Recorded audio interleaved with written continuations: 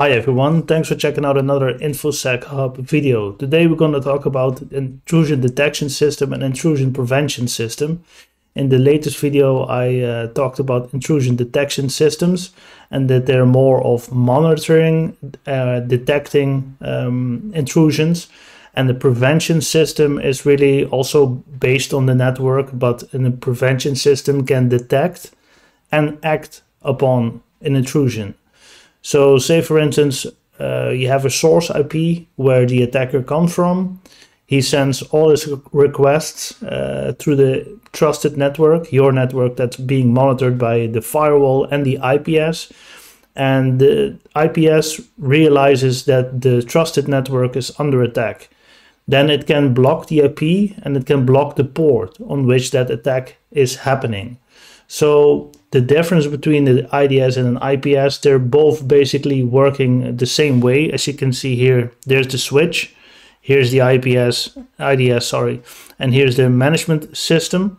Here you have the IPS, and the IPS is sitting between the firewall and the switch. So here you have the firewall switch, and on the side there is a IDS. So the IDS really monitors the switch. And there's a connection between those two devices. The IPS is really in between all the network devices. So this one can also detect intrusions, but it can act upon it by closing down IP addresses and ports. And the IDS basically informs all the switches in the network what is the policy. And it has interactions with all the switches because it's about network traffic. And this can actively monitor all the information that flows through your network and then can act upon it when it's under attack. So that's the main difference between the two. Detection on the one side, and just for management purposes, IDS. And an IPS can really act upon it. And when you have an IDS, intrusion detection and prevention, that's the whole package. So some companies only employ an IDS just for management purposes. But when you want to take it one step further, you go to the IPS, which is really preventing, again, on the network level, IPs, protocols, attack patterns, so to speak, because hackers always start with scanning ports, what's open, what kind of servers are there, and when you have an open port, they try to log in using basic credentials, admin, for instance, and try to log into the systems. And sometimes when you log into a system, the system already shows you what kind of software is behind it. Sometimes it even goes as far to show you a versioning number of the software that runs on the server. And we all know software has vulnerabilities in it, and when there's a known vulnerability, then with that information you can already try to exploit the system if you so wish. Let's go a little bit further. I find this website, it's about the differences. They explain the differences between the IDS and the IPS. So let's go a little bit further. I suggest if you want to know more, you go through this, but it's about this network stuff that it's interesting. I will not go into too much detail, but you can also make a DMZ, demilitarized zone. So that's really sitting between two firewalls. So you have 2 times an inspection of what's happening. On the one side for the firewall for the trusted network, your local area network, and one that's coming from the internet. So then you really have a demilitarized zone standing in between firewalls. So all requests either coming from the local network or from the internet is being checked. And here you create this zone. I will do a video on DMZ in the future as well. So here's the IDS indeed. There's an attacker, for instance, coming from the internet, going through the firewall because it presents itself as legitimate web traffic. Here you have the switch, and the switch is for your local area network. There's an IDS connected to this switch, and here you have the management system. For instance, Security Operations Center has access to this management system just to check what's going on in the network. And when this all checks out, then you have access to the web server, mail server, all the trusted sources basically on the network. This is purely for management purposes.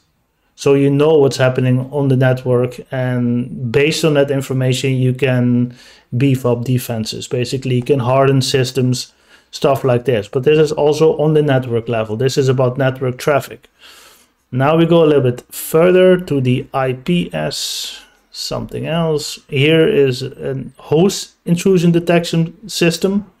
Maybe also something for a future video. But we're focusing in this video on IPS.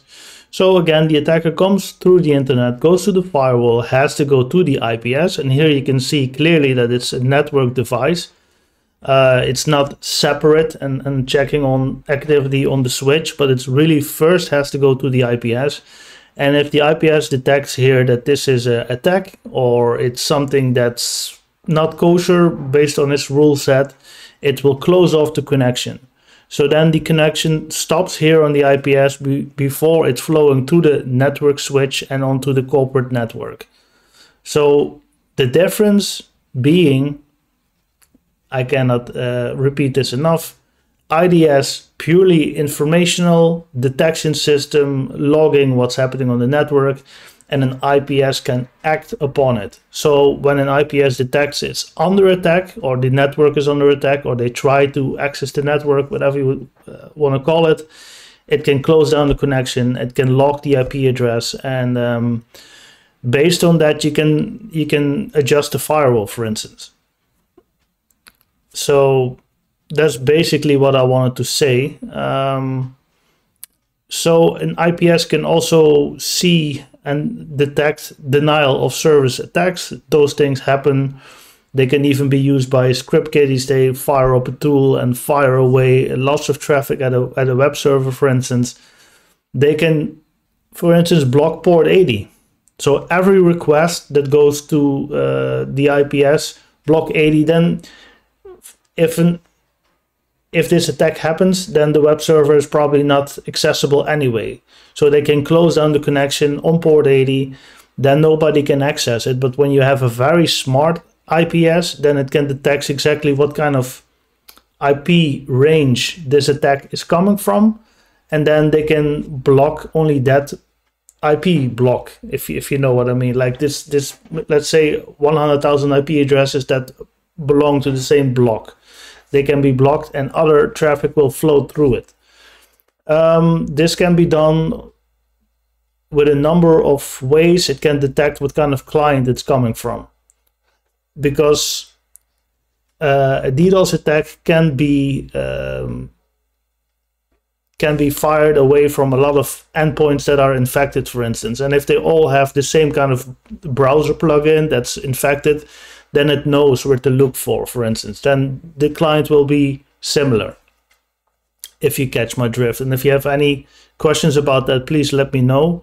Again, it's IPS works on a lot of rules and attack patterns, so it can detect various types of exploits, worms and viruses as well, because either a worm and a virus also has to connect to a command and control server. So that's also IP based and port based. Yeah, that's basically what I wanted to tell you about. So real easy to remember. IPS is on the network level, and then IDS is more of a detection, and it connects to the switches here. So it reads what flows in, what goes out, and gives you more of an insight what's happening on your network. I hope this is clear. If not, leave me a comment below in the comment section, and I'm happy to get back to you as soon as I can. Enjoy your week.